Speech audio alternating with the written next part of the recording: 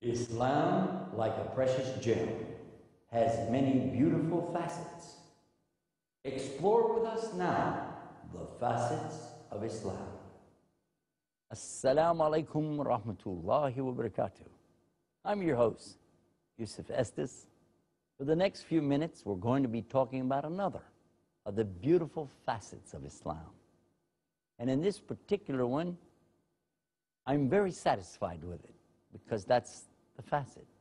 It's called satisfy. Now, when we talk about satisfy, what do we mean by that? To be satisfied is to be complete. To be satisfied is to have enough. To be satisfied is to be pleased. So what we want to know now, we're going to talk about the purpose of our life. Our purpose to worship our Lord, recognizing Him as one, the one God, and we're going to do our best to satisfy Him. How? By doing what He wants us to do. And then in return, He will satisfy us. How? By giving us what we want. What is it that every human wants? Peace. And how will we get it? By satisfying our Lord and performing according to what He has mandated. The rules or commandments of our Lord are rather simple. Just as the people before us were not ordered anything more than to worship Allah alone, without any partners. Establish the regular salah, or prayers, and pay the zakah, which means the poor due or charity. And this is the way of life that's been ordained for us by our Lord, just as it was for the people before. Because actually, this way of life, this deen, has never really changed. It's always been essentially the same thing. Whether you call it deen or you call it Islam, it doesn't matter. What matters is, do you really do it? Do you really try to satisfy your Lord?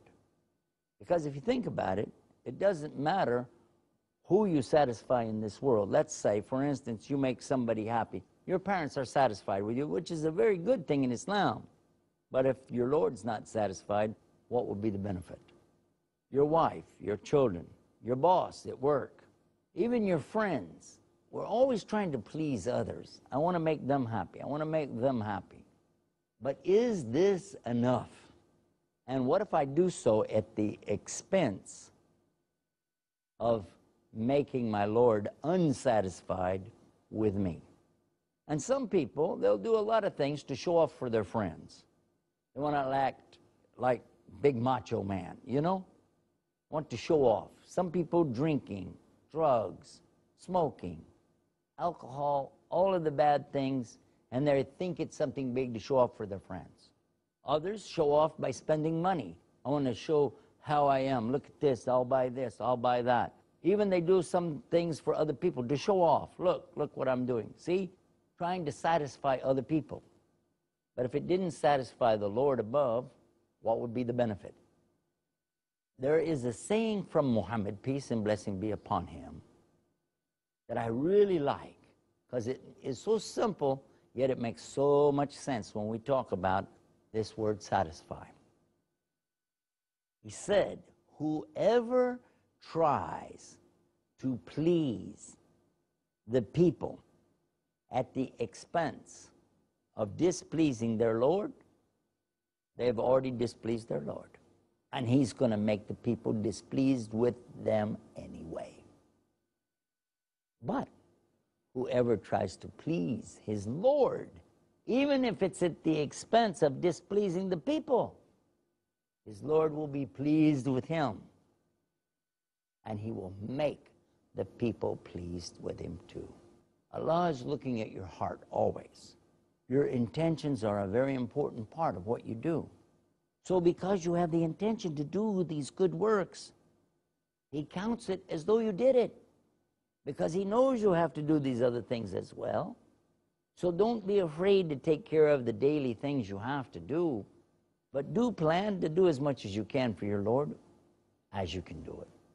And this will help you to keep another beautiful facet called balance that we've talked about as well. Those who come to the right belief, they believe there's only one God, and they want to worship Him on His terms. Those people who do that, and then they put that into practice as best they can, they've already pleased their Lord. And He's pleased with them, and He will make them be pleased. He will make them be pleased by giving them what they really want. A human being seeks after peace more than anything else. The reason we do the things that we do is because we think that those things will ultimately give us the peace, give us the satisfaction that we're looking for. But will they?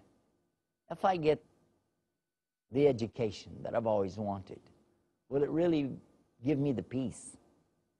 If I get the job, the position, will it really give me the peace that I want? If I get the rank in the military, will it really give me the peace?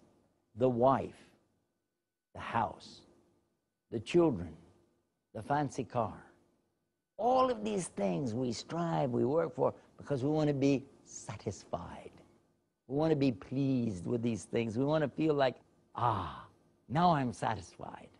I have my place in the Bahamas. I have my place on the lake or my place on the river that I can retire to and be satisfied. But will I ever really achieve that? Because when I actually get to that home in the Bahamas or on the riverside or the lake, wherever it is, when I get there, I'll find that I have to work on it. The roof is leaking, the plumbing needs fixing, the electrical things need work on it. Oh, they have to take care of the grass. Oh, this tree is falling over on the roof. So many problems. And the reason because I'm trying to be satisfied with the wrong thing.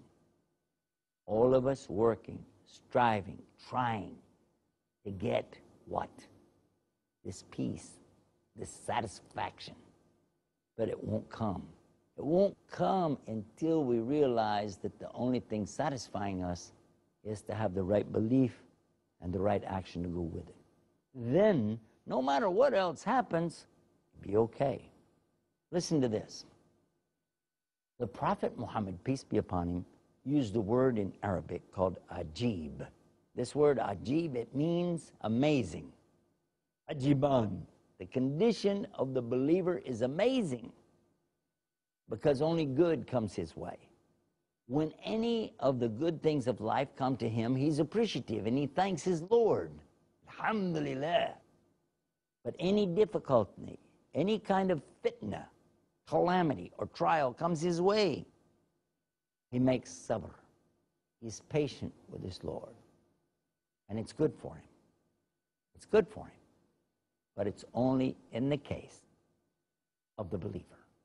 We find that this attitude of finding satisfaction in the material things doesn't work. What we seek for in what's called hayat dunya, the material world, as we seek and strive and run for that, we find it runs away from us. As I try to get close to it, it runs away. But when we strive and work for the things of akhir, meaning the next life, I find that it's very nice. Because when I work for that, that's something that no matter how I work toward it, it will build and it'll never go away. Because it's permanent. That life is the only permanent life.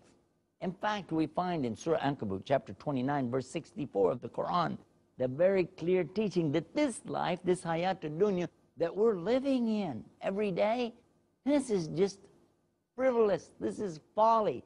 This is not the real life. The real life is waiting for us, and it's eternal, and it won't go away. You want to be satisfied? I know I do. And the only satisfaction is going to come in the proper understanding and application of these teachings, of these facets in Islam. So many times when we look to the things that we want this life, it doesn't work. But just with a little bit of effort, a little bit of imagination, and start to do what? To work for the things of the afterlife. You don't have to give up your life here, but You work alongside that with the things for the next life.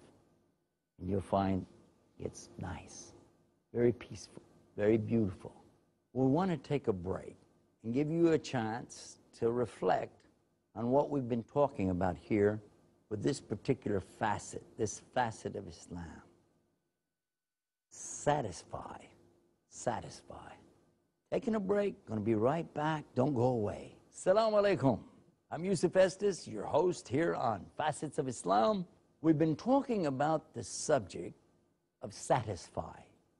And we talked about the concept of Allah, God Almighty, being satisfied with us and us being satisfied with Him in this life.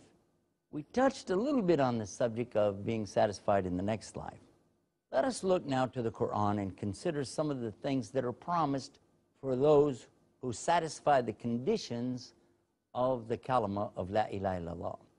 When a person really believes that there's only one God, and they begin to do the deeds of righteousness, they begin to satisfy the condition of being a human being in good status with their Lord.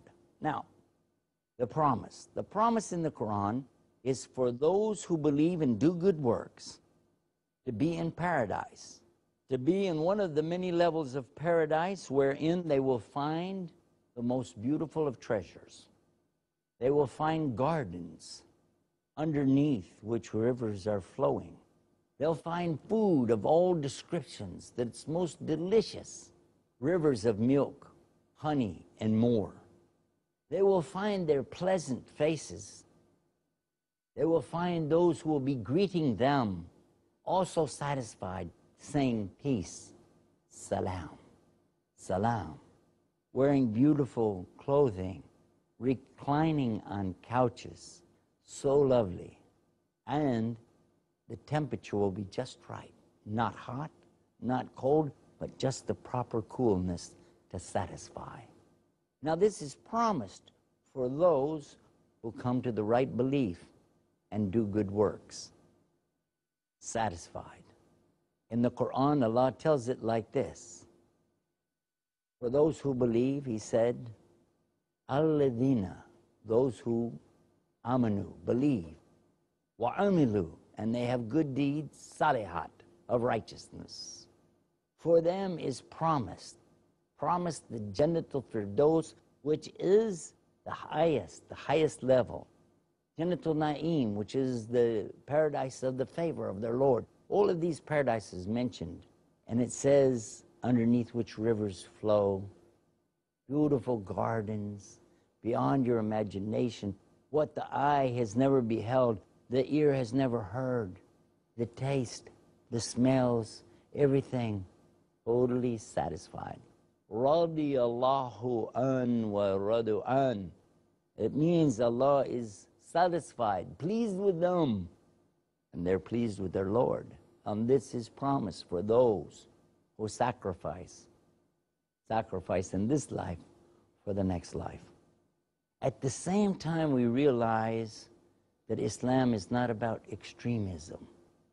And this definitely needs to be mentioned, because in order to satisfy the conditions of Islam, there has to be this peace.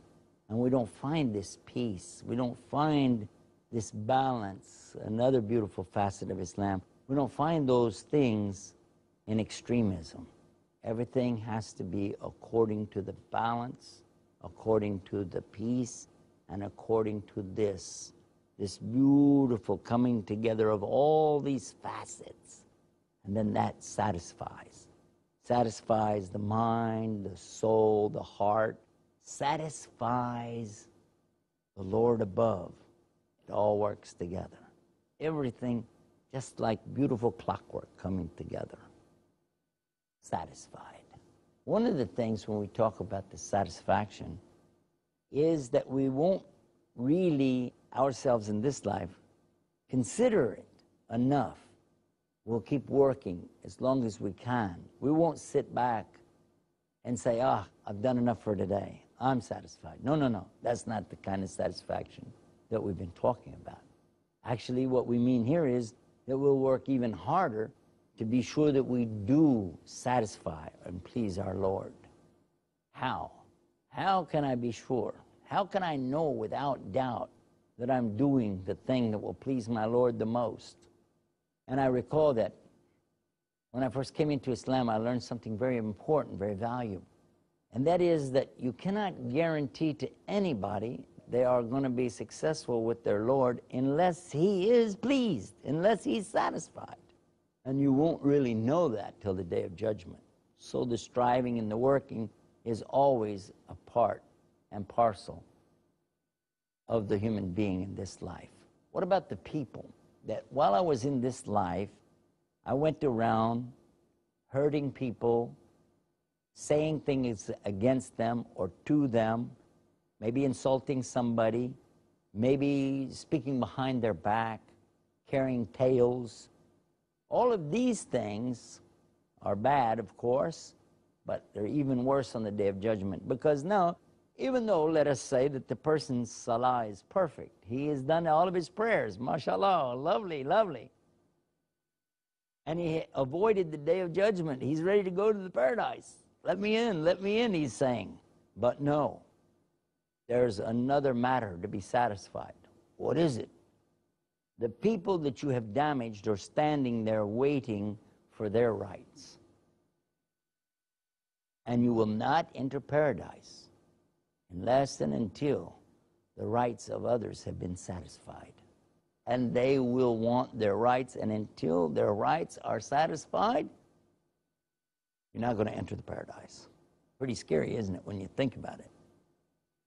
We have to work each day as though it were our last day. We don't know how many days we have left.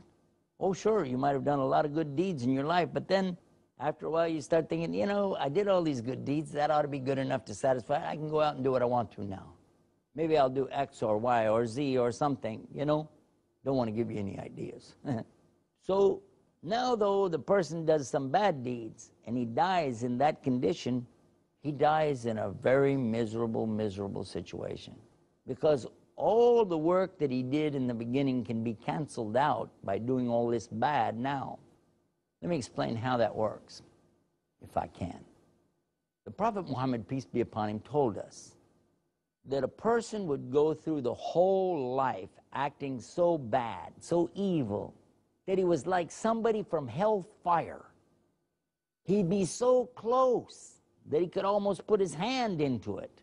But then before he dies, what's been written for him overtakes him, and he acts like the people of paradise. He begins to change. He does the righteous things. He's doing good deeds. He believes correctly. He's trying to make amends, basically, for what he's done in the past, to satisfy that. And it does. It satisfies your Lord. And guess what happens? As a result, he dies in this, and he goes to paradise. But then there'll be another person, he said, who will go through the whole life acting like somebody from paradise, somebody from Jannah. Oh, and he does good deeds, and he's kind, and he's generous, and he worships his Lord. He does this, he does that. But then, when he's so close, he could almost put his hand right into the paradise. But what's written for him overtakes him.